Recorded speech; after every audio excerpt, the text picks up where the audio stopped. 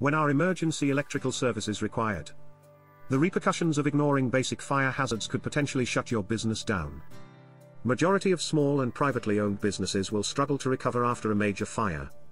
Keeping an eye out for possible hazards will protect your business, employees, and members of the public. According to stats provided by electricalsafetyfirst.org, 19,300 domestic fires and 12,000 commercial fires a year are caused by electrical faults. These fires are caused by a variety of reasons. The most common hazards are faulty electrical equipment, loose connections, overloaded sockets, poor installation, and faulty connections. So what is an emergency electrical service? How do you prevent a fire caused by electrics? In this video we will outline some of the main hazards you should look out for. Hazards discussed in this video.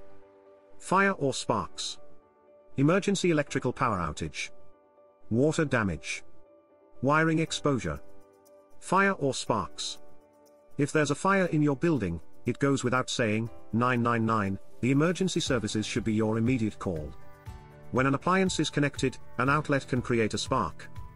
Some of these sparks are identified as normal. For example, when you plug in your appliance and there's a small blue spark. Electricity runs through a circuit. These circuits have outlets where you plug in your appliances. The spark is caused by the plug joining this circuit. These small sparks are safe, and you don't need to contact an electrician. If you see a big spark that lasts longer than a second and it takes a while to go down, this is a sign of a faulty circuit. In addition, sparks of different colors are also signs of a bigger issue within the electrical circuit.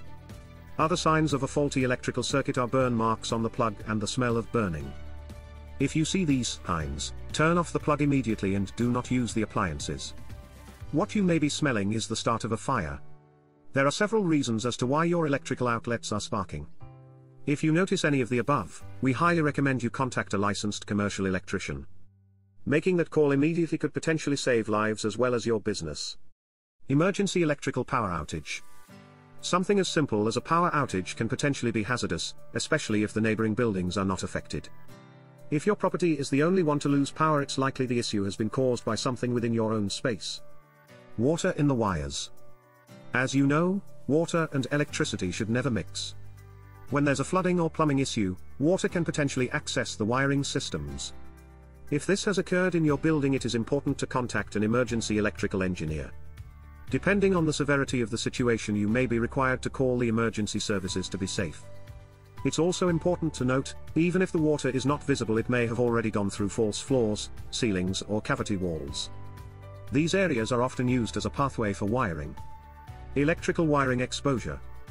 Much like everything else, power outlets can suffer from wear and tear. Repeated use of outlets can cause the contact points to wear down. The old socket will require your immediate attention. Failure to address this hazard will eventually lead to sparks of electricity that can be dangerous to both you and your employees. Similarly, wires are also prone to wear and tear. If you spot wires that have become exposed from their casing or a plug with frayed wire, you must fix this issue.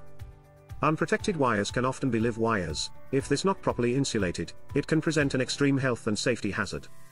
Emergency electrical services conclusion. To reduce the likelihood of a fire in your commercial building, it's important to do a regular assessment of your electrical wiring and appliances. A simple visual assessment may save you life, employees' lives, and the business.